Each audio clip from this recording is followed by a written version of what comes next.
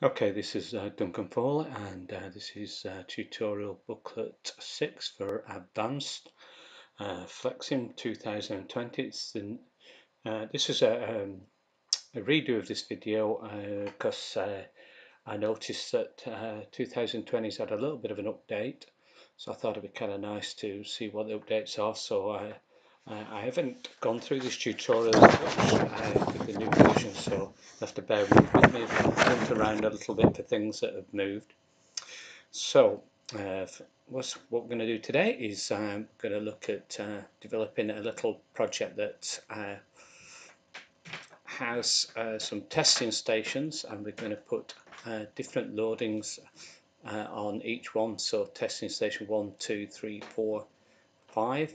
Let's just go back to the description. So I got an inter-arrival time. There are 2 testers for component 1 and 3 testers for component 2. Components go to the first available tester. So hopefully we'll get this done. It's not a particularly challenging model to do, it's more all to do with the setup. So obviously we're going to use the A key to set everything up. Again, remember it's directional. This is the source setup, and this is the pull. We're going to use the pull strategy on this one, which is a new thing we've introduced. So let's go to FlexSim. Let's start a new model. 3 minutes. Say OK.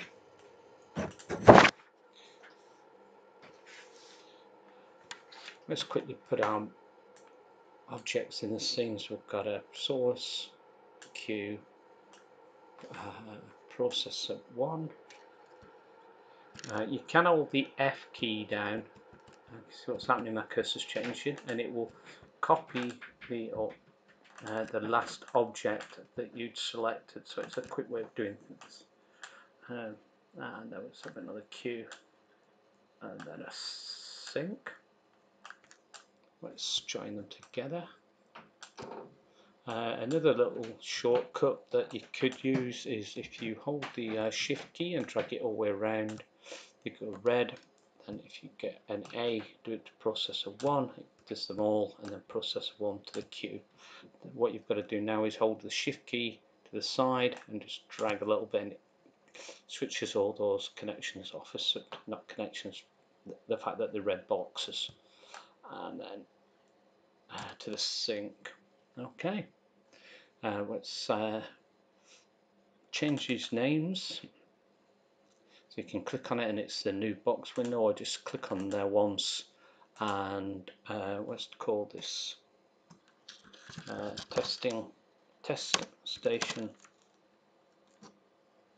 component 1.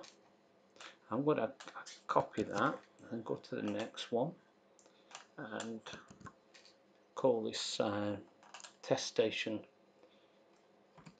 2 component 1, and now let's go to the next one, and this is going to look after component 2, and it's testing station 3. Could just copy that, change, oh, sorry about that, let's click on that. This is testing station 4, looking after component 2, and finally testing station 5. Okay, so rename them. Try and give your models good names. Let's look at the source now. So it's double click or stay there. And this as a statistical distribution. So it's statistical distribution, and we're going to give it a uniform, and it's going to be minimum 120, maximum 150, and a stream. You can leave it as that or put 2 in to get a little bit more randomness, or not more randomness. It takes it from a different stream, the random variable, and you can see that the graph underneath has updated.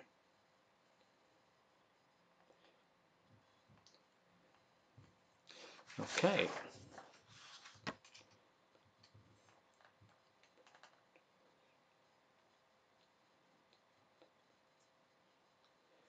Okay. Okay. Let's go back to the source and look at triggers. There's triggers. Here we go. And we want on creation.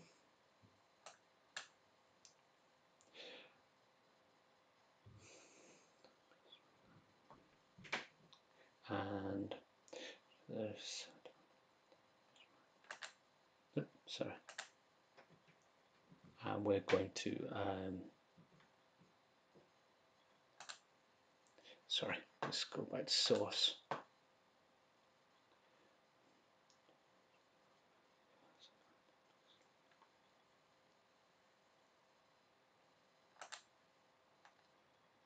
Click on there.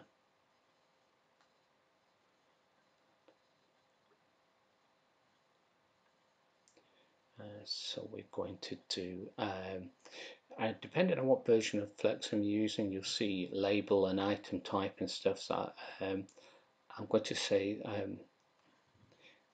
the set label, set type, and I'm going to give it a statistical distribution, Bernoulli. There we are. Bernoulli, and let's use 41 and then 2.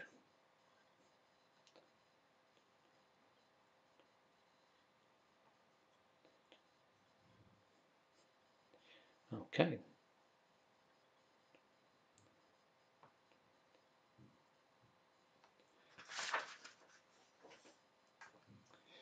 Okay.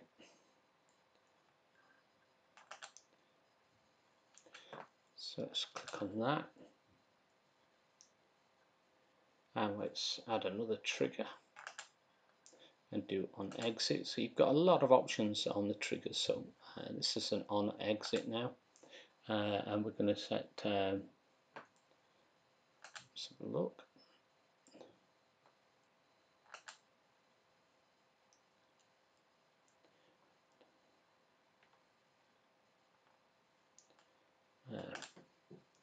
It's a visual set. Where they put in it now. So there we go. So we can put other things in here. So we can actually set item type and color in here. And let's change that to 2. So we've set on creation how we want to objects to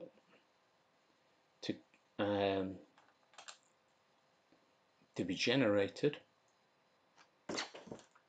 and I think I've typed that in wrong. Let's have a look. 40. There we go. And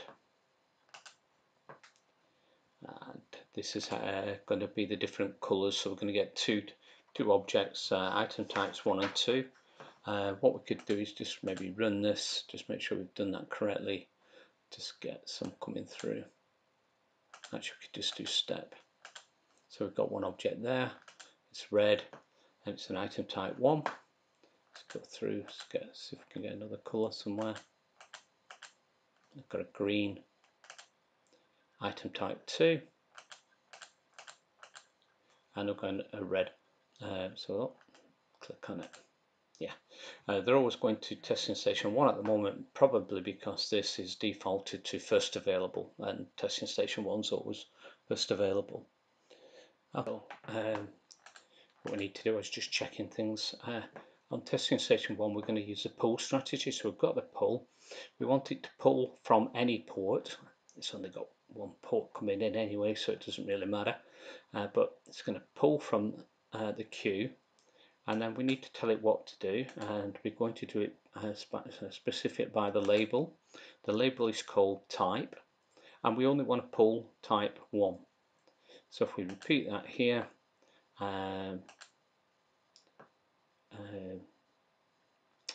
so yeah,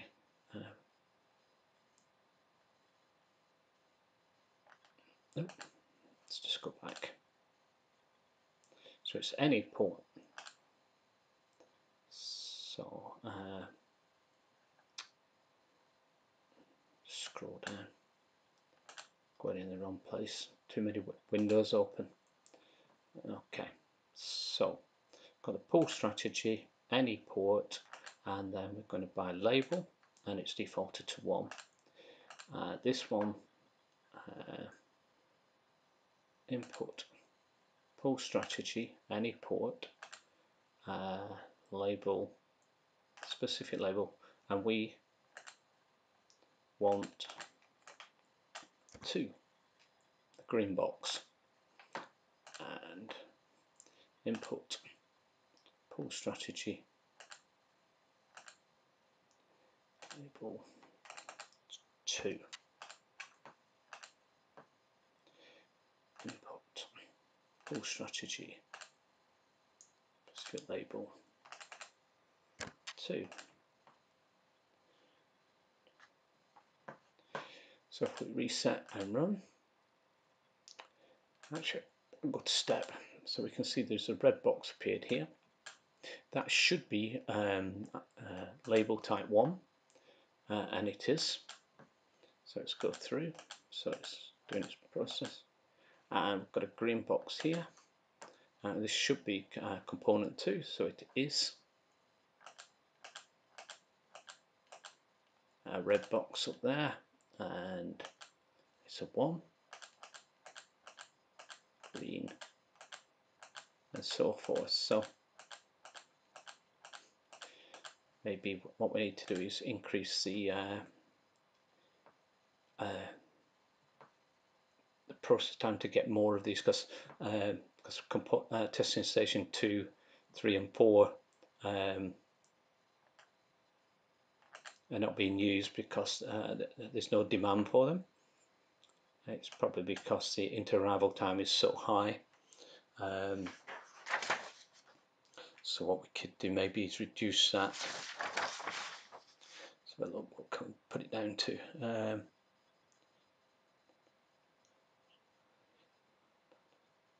let's change it just to make it, let's do an exponential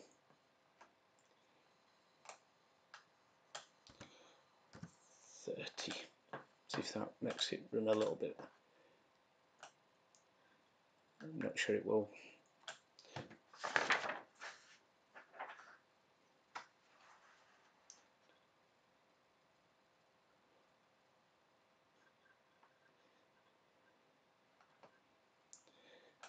Let's have a look so we can force the issue. Not getting used to this side menu at the moment, so the processor is currently set to 10. Let's change them to 30 as well, just to hopefully force the issue so you can see it properly working, the model.